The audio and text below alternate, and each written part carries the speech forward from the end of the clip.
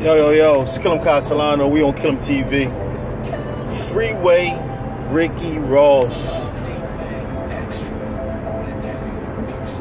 Was he throwing some like, I don't want to reach, but I'm watching Vlad TV and I'm seeing him kind of do what he do, Officer Vlad baiting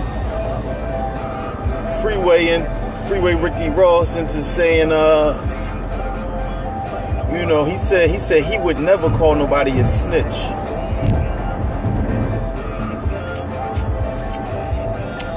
In regards to Nipsey Hussle allegedly calling this dude, I don't even want to say his name, the dude who they saying that killed him, calling him a rat. Rick Ross goes on to say, oh, he would never do that, and he would never tell nobody that they can't come around a neighborhood where they from. First of all, none of us was there. We don't know what Nip said to that man or what that man said to Nip. Long live Nip, by the way. Cowboy specifically said that conversation never happened. So where is it coming from? Who's reporting that this conversation was had? Now, Cowboy was said to be there on the spot, on the scene. Seen Bull come up. He said he was talking to him about some rap stuff. So, however it go, whether he said that or didn't say it, why would you, even if that's how you feel, go and say, oh, I would never call that man a rat? I mean, I understand, you got to be mindful and be careful with what you're saying, especially if this boy is supposed to have been a shooter and you pulling his car like that with no protection around you. I mean, I could understand looking at it from that point of view. But I'm just saying, like, stop letting Vlad influence dumb, unnecessary conversation. Like, stop, man. I'm saying, like, you could have easily skenuvered out of that situation. Like, yo, I'm not going to get into that. You know what I mean? Rest in peace to that man. And then you go on to say you wouldn't move out of your area and you still do business in South Central LA. And it's the love that you get, that you feel comfortable, whatever. So how is it that you gonna say that, but then this man can't feel comfortable in front of his store? Whether he's active in the gang or if he's just affiliated, it's like, yo, I can't have you around here. I'm saying, I'm not telling you what to do.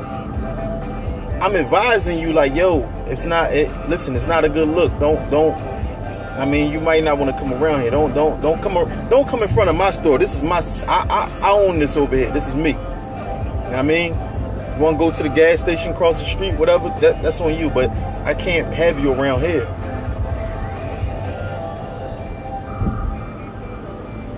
And if that's somebody that he knew personally and they got that type of report and he know that he's a rat and he tell him, I don't see what's... I mean, Rick Ross wasn't a gang member, so his outlook may be different from a Nipsey who was a gang member and somebody from his gang is said to be a rat and he got him in front of his store. Talking about some he want to rap or whatever. Like, I don't know, man, but I just think that was a little distasteful, Rick.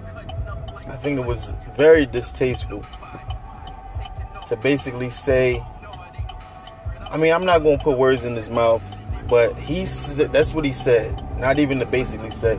For him to say what he said, I think it was a little distasteful, man. And I mean, and that line of questioning could have been avoided. I'm just sitting here looking at it like, damn, did he really just say it? Yeah, I never call nobody a rat or tell them that they can't come around here where they from. I understand what you're saying.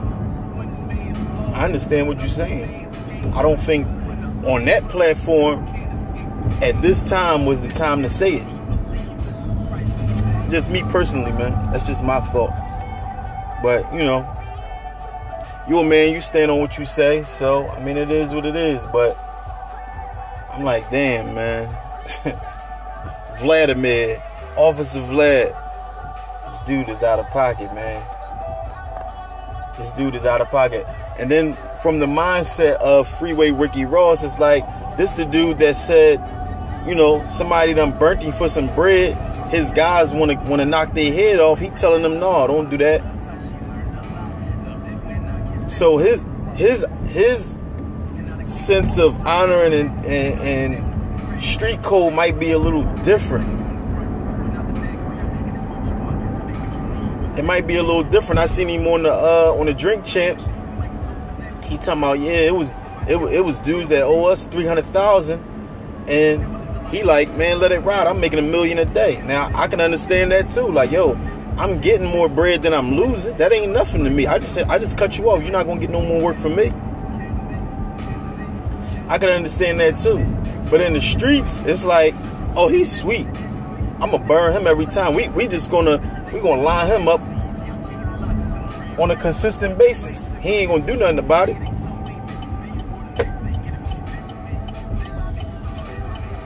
He ain't gonna do nothing about it. Then the boy that ratted on him, he's like, oh, that's what come with the game. I mean, I don't feel no type of way. You don't feel no type of way. Yeah, people do rat. That do come with the game. I mean, I don't know, man. Everybody carry it different. I mean, I just think that that was distasteful. And I don't know if it was just me. Maybe I'm just overlooking it. Or maybe I'm looking too much into it. But it I don't know. It seemed a little out of line, man. But, you know, shout out to Freeway Rick Ross. Rest in peace, Nipsey Hussle, man. We on Kill 'em TV, and I'm out of here.